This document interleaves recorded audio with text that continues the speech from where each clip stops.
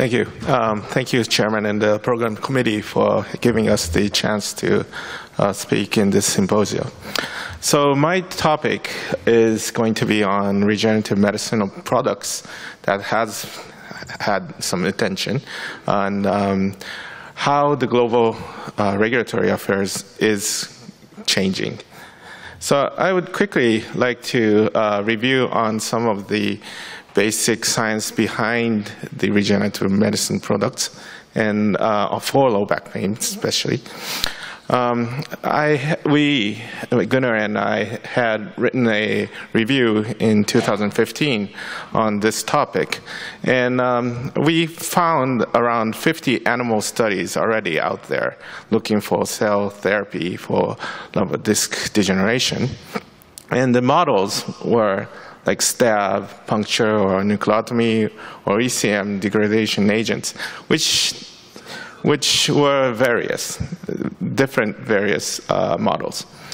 And recently, this systematic review and meta-analysis have shown, well, 22 animals, nine randomized trials, and it has shown increased disc height, MRI, T2 signals, type 2 collagen messenger RNA, decreased histology.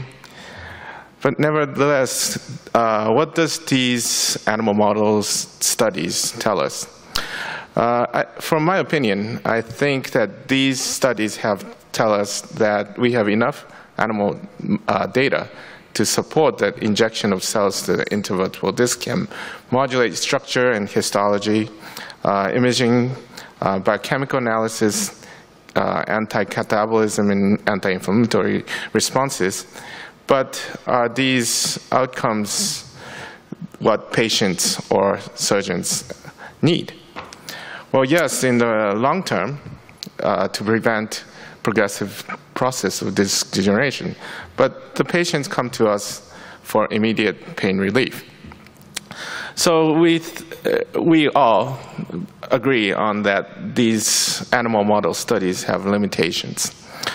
And these questions need to be investigated in clinical setup. And to clarify these open questions and be specific on what you are trying to ask in clinical settings. So is cell injection to the human disc safe? That is one of the first major concerns that we had. And this clinical study performed by ourselves in 2015, I would like to review a little bit about it.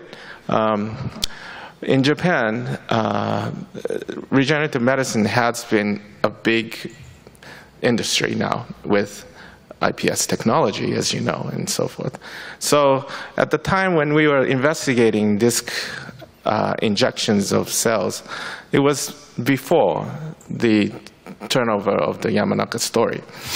So we had high levels of hurdles of regulatory ethical approval to inject cells into the disc. So this was the only indication that we were able to inject the cells into discs to define if this is a safe procedure, which is the adjacent segment disease. If the patients already have a adjacent segment degeneration in a fusing patient, we were allowed to inject cells into there.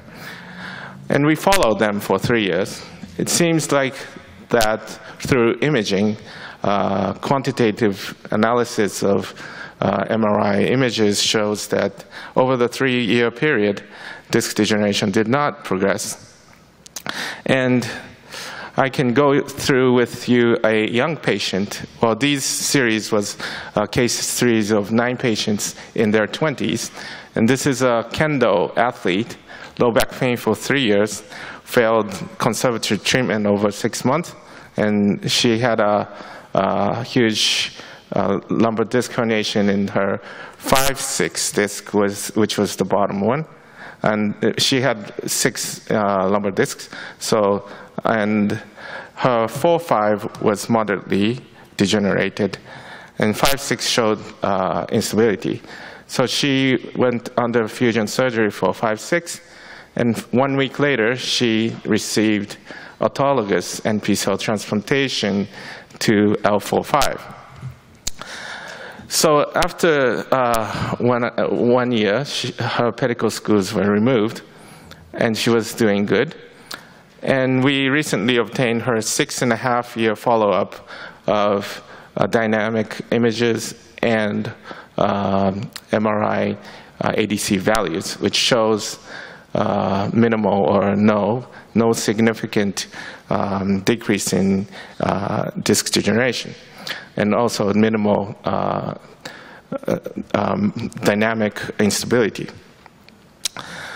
So this is an example of what we see, and none of the patients had any adverse events. Through those times, there has been already 5 publications of clinical studies by 2015.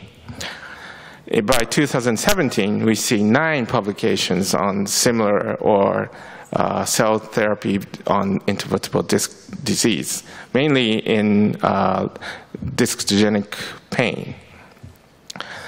And clinical trials in 2015 was 6. But now we see 12 clinical trials ongoing this year. One of the recent data people are aware of is the Mesoblast study. They are in clinical phase 3 in US. It's a multi-center randomized double-blind placebo-controlled study. They have projections and they have their own calculations in the market. Some of the phase 1 study data from their study shows 10% reduction compared to the saline, well, which painkillers can outperform. 15% reduction of disability, which is similar, probably similar to physiotherapy, can outperform. So there are still lacking, and their recruitment criteria is quite different in different clinical trials. Here is a new clinical trial from Spain. It's an RCT of 24 patients. You can see that they controlled the indication to 1 or 2 level DDD with low back pain, and shows significant pain relief and disability outcome measures. Recently, some of you are probably involved in this study. It's a EU Horizon 2020 project of mesenchymal stem cell injection to the 112 patients in Europe. Many of European countries are collaborating in this 8-center studies. So cell transplantation therapy as of 2017, seems that the clinical trials are growing. There seem to be no report on adverse effects, and efficacy demonstrated in some, including in RCT.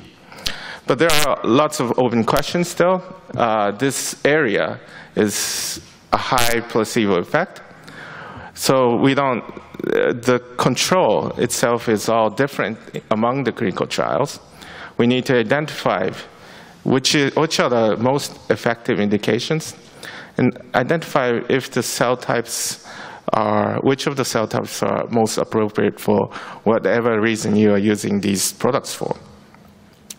These important questions may only be answered from well-designed clinical trials for each question in a stepwise manner in concert with the expert discussion with the regulatory agencies.